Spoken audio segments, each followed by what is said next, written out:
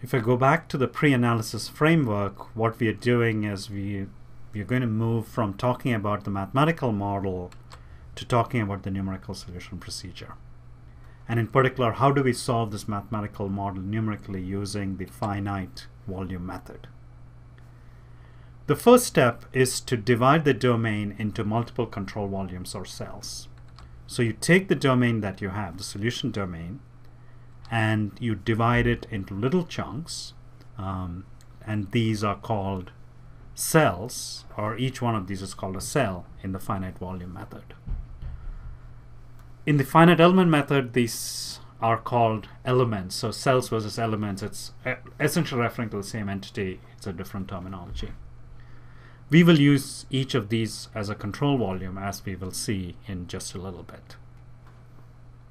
And here we have divided the domain into 12 cells.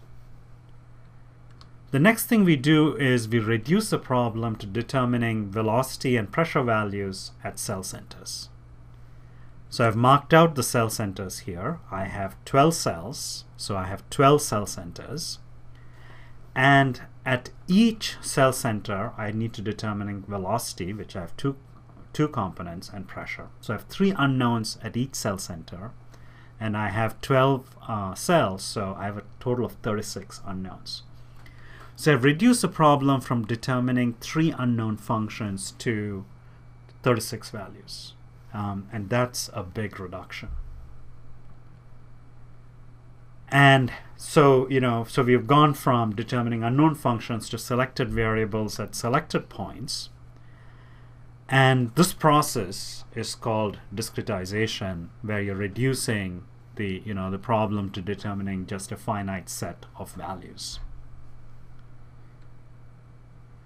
Cell center values are approximations of the cell average values.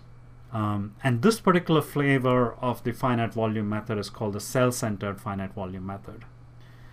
There are other flavors of the finite volume method, particularly the so-called node-centered or the vertex-centered finite volume, where you determine the unknowns directly at the corners of the vertices.